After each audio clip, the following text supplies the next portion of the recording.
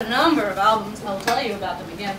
The first one I put out was called Infinity Right Now, which I actually re-released because I made the initial recording on my kitchen table, literally, 2 years ago, and I didn't know anything about what I was doing. I was using like the microphone that came with my laptop. So since then I have learned a lot more. I've read all the production, how like the audio and the DBs and all that. So I know how that works, so I re-released it. This is new, this is fresh, this is hot. My second album is called Sidekick and Other Songs. It has a terrible cover, so as soon as we get off this cruise, I'm going to hold a contest to make a better one. Then I also did Hello the Future Gets Her Philc On at PhilCon. That one has me on the inside. But also, you probably should be aware of this lovely thing. Who made this thing? So this is called Mink Car Cover. Anyone here familiar with the band They Might Be Giants? No. I've heard they're on this boat somewhere, but I've never seen them. So They Might Be Giants released this album called Mink Car on the morning of September 11, 2001. That was sad. 10 years later, a group of us, including names too far a lot, including Molly Lewis, including Marion Call, including the Double Clicks, including myself, and a bunch of people whose names you will know. Storm is actually hidden on MC Front on the track. That's cool. So we covered Mink Car to benefit the FDNY Foundation, which is the official foundation for the Fire Department of New York. We have so far raised about $6,000. We made them a donation earlier. We're going to make them another donation in a couple of months. So you can also find out about this by going to Hello the Future, or you can just type Mink Car Cover into the Googles, or if you come and see me, we can do some kind of charity thing. But I only think I got like two in my bag.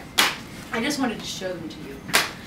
So I've done all of those albums. I've done a couple, been part of a couple other things you can find me on the internet. But my next project for 2012 is called Giant Robot Album. The cover is already done. Jay Gordon has finished it. Now all I have to do is come up with music. The title song for Giant Robot Album is actually called Giant Robot Song, coincidentally. It is based on a true story.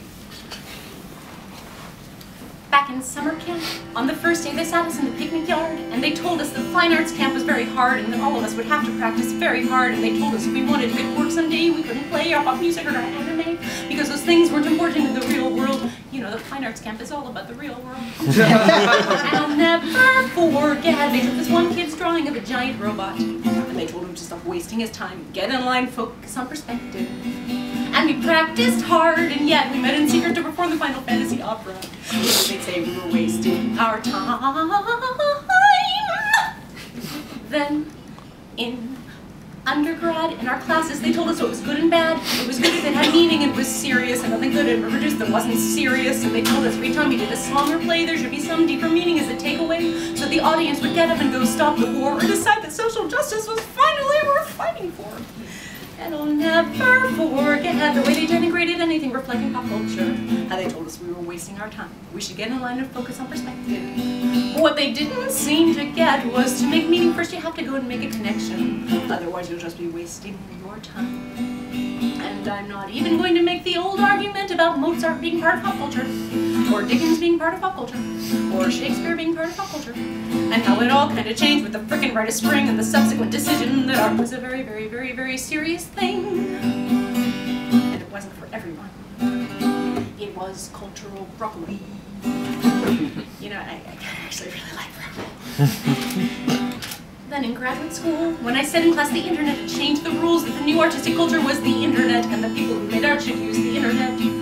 With Web 2.0, it took the job that theater started all those years ago and gave us ways to make connections with the audience. There were so many ways for us to reach an audience. And I'll never forget, they told me serious performers didn't use the internet.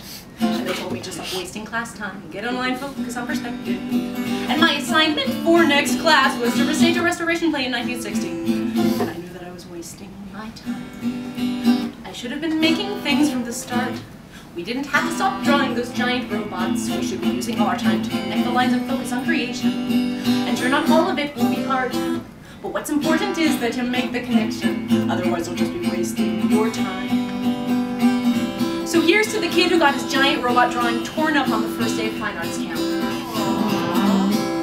I hope he kept drawing.